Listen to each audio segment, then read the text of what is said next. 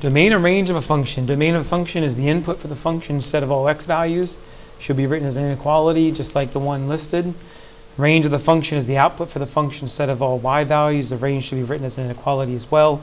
Again, we're looking for lowest, or left to right for domain because it's x. What's the farthest left to the farthest right? The graph goes, small list. What's the lowest to the highest? Because y is vertical. Let's take a look at what this looks like on graphs. Okay, so here I have a few different graphs. Let's talk about the domain and range of each. All right, if you're doing this, a very simple thing that you can do is go ahead and set your domain and range up each time. Oops. And then all you're doing is filling in the blanks. So if I do that for this first one, what's the farthest left my graph goes? As I'm looking at my graph, the farthest left, or the smallest x value, is this one right here, which is 1, 2, 3, 4, 6. So -6, I fill in. The farthest to the right it goes is 6. All right, so that's left to right for my domain. And now I look at my range. That's low to high. What's the lowest the graph goes? So it looks like the lowest point ends up being this one right here. The y value there is 0. The highest the graph goes ends up being this point right here, okay, which is 6. So there's your domain and range for that graph. I want you to go ahead and try these other two here and check back. Just a small correction I'm going to make here in this original one. All right, I forgot to mention that if it's a closed-in circle, you all know this. That would mean it could be equal to, and then closed-in circle here as well, equal to. The lowest is 0, that's closed in, equal to. Highest is 6, closed in, equal to. That's important. I forgot to mention that. So let's take a look here at this graph. Left is -7, closed in, equal to. Right is +5, open, not equal to. Okay, lowest is -3, closed in, equal to. Highest is 1, open.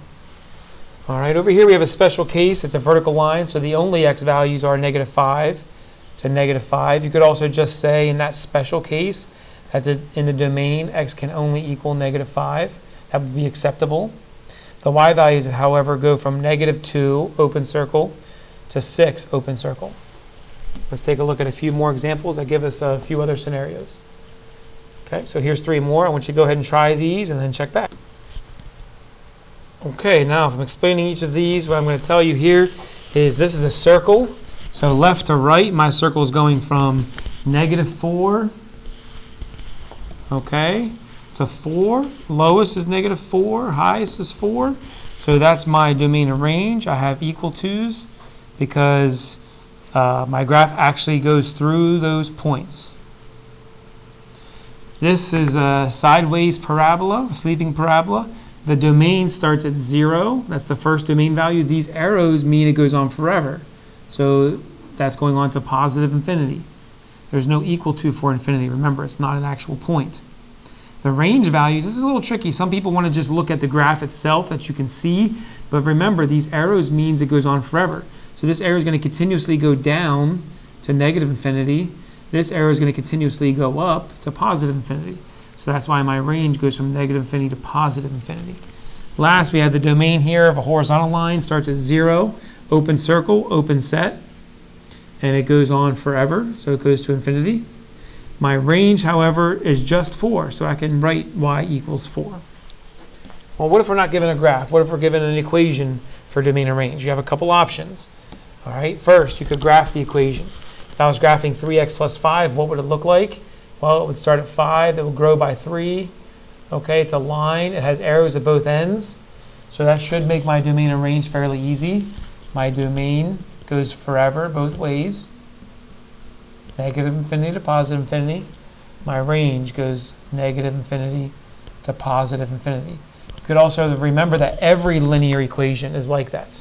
All linear equations. We know they're linear because they have just an x in them.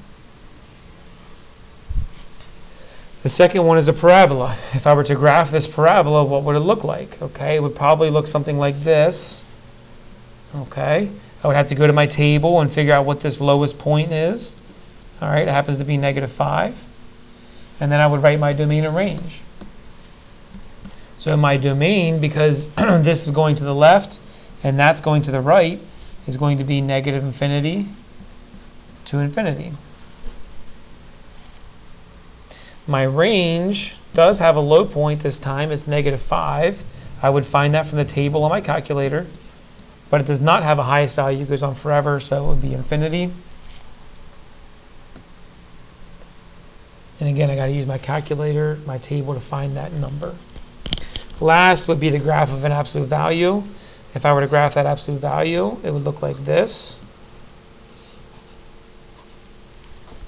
Okay, so my domain for that absolute value, left, right. I know they look like up, but it's left and up, right? And it's going forever. So -infinity, x, infinity. My range, however, does have a lowest point. This time it's 0. I have to use my calculator table to see that. It does equal 0 because it touches it. And those arrows are going up forever, therefore it goes to infinity. Now, the other piece you could remember here is we only know functions that have unlimited domain. All equations we know.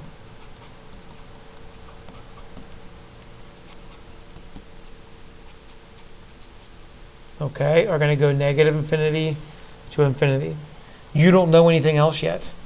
So your answer for domain when you're given an equation is always going to be -infinity to infinity until you get to algebra 2, and then that changes.